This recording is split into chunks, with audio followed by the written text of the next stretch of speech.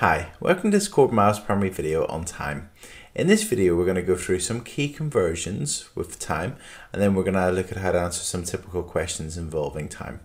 So first of all, 1 minute is 60 seconds, and 1 hour is 60 minutes, and 1 day is 24 hours. In a week, the 7 days, Monday, Tuesday, Wednesday, Thursday, Friday, they're the weekdays, and Saturday and Sunday, the weekend.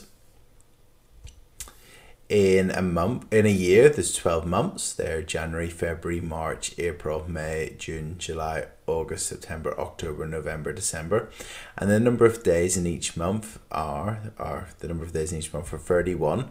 In February, it's 28, but in a leap year, there's 29, 31, 30, 31, 30, 31, 31, 30, 31, 30, and 31.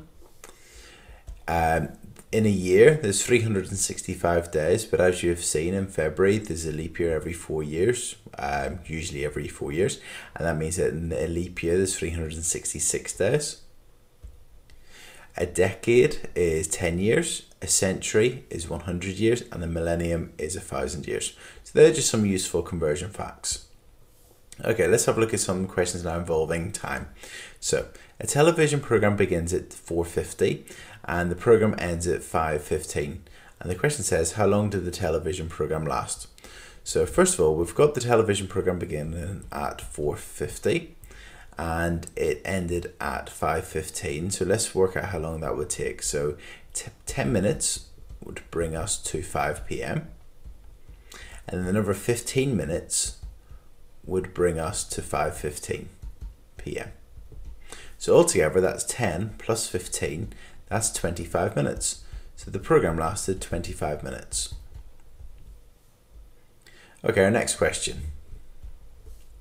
Our next question says, a clock shows this time, 4:17, and the question says, how long is it until 5 p.m? So we've got 4:17. If we add 3 minutes, that will bring us to 4:20. And then if we add another 40 minutes, that will bring us to 5 p.m. So altogether, that is 43 minutes. Okay, our next question. Our next question says, Carlos does his French and English homework. It takes him a total of 3 hours.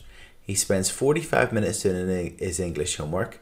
How many minutes does he spend doing his French homework? So 3 hours. So in 1 hour, there's 60 minutes. So we need to do 3 times 60. And 3 times 60 is 180 minutes. But he spends 45 minutes doing his English homework and the rest doing his French homework. So if we take the 45 minutes away from the 180 minutes, we'll see how long he spent on his French homework. So 0 take away 5 we can't do, so we'll borrow. That'll become 7 and 10. 10 take away 5 is 5. 7 take away 4 is 3. And 1 take away 0 is 1. So the answer is 135 minutes. So the next question says, what is 200 minutes in hours and minutes? Whenever I get a question like this, I like to think of what the multiples of 60 are, because every 60 minutes is 1 hour. So 60 minutes is 1 hour, 120 minutes is 2 hours, 180 minutes is 3 hours. Now we're not going to bother with 4 hours because 240 is too many minutes anyway. So we've got 3 hours. And we've got 20 minutes left over, so it's 3 hours, 20 minutes. So the last question says, Dexter finished the puzzle in 33 minutes and 10 seconds, and Jim finished 5 minutes 25 seconds before him. How long did Jim take?